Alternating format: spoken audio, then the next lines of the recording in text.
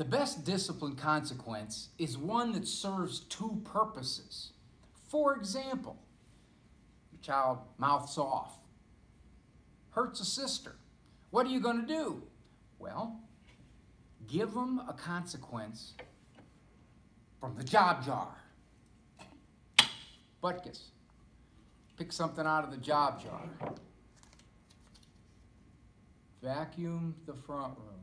Now, if it's a particularly egregious offense, take 2 out of the job jar. Load this baby up with all kinds of things you need done. Now, let's say that something really nasty is done.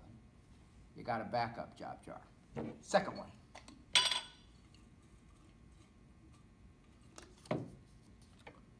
Re-roof the house.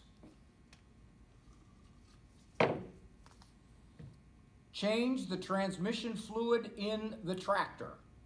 Now, those of you moms who have a lot of kids, your days of domestic labor should be coming to a close. Got a bunch of kids? You got more than the 1.86 allowable children in the U.S.? Job jar. Perfect consequence for misbehavior, and you can sit on the couch eating a donut. You're not allowed to do that to your sister.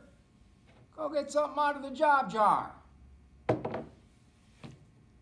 I'm Dr. Ray.